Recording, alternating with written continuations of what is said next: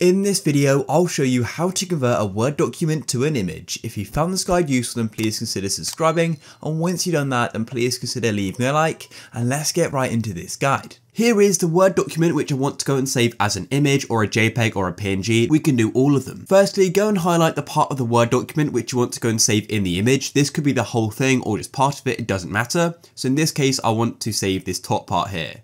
So if you wanted to save the whole image, you could go and press Control A, and that's going to highlight it all like so. Or if you're Mac, you can press Command A, but in this case, I just drag down like so and highlight it all. Then what you need to do is go and copy this here, so you can do Control C or Command C if you're on a Mac, or alternatively just right click on it and press copy. Now that we've copied it, we need to go and create a new Word document. So to do that, go to the top left and press on File, and then go and tap on Blank Document like so. And then what you need to do is go to the top left and make sure Home is selected, and where it says Paste, go and tap on this downwards arrow here, and we've got Paste Options, and then go and tap on Paste Special like so. And then what you need to do is go and tap on Picture and Enhance Meta File. Make sure that's selected and tap OK, and there we go.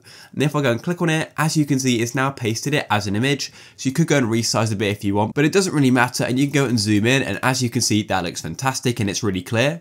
And then to go and save it as an image onto your computer, right click on it and tap on Save as Picture like so. And then what you can do is go down to the file name and you can name it, and you can also go and choose what you want the file type to be. So you could go and save it as a portable network graphics, which is a PNG file. And it's important to note when you save it as that, the background is going to be clear, so it's going to be transparent. However, in this case, I like to just have a white background, so I save it as a JPEG. I'll then save it as picture 3 like so and tap save, and we've now gone and saved it. Here we are on my desktop, and here is picture 3, and that's it guys. If you found this useful, then please consider subscribing. Peace.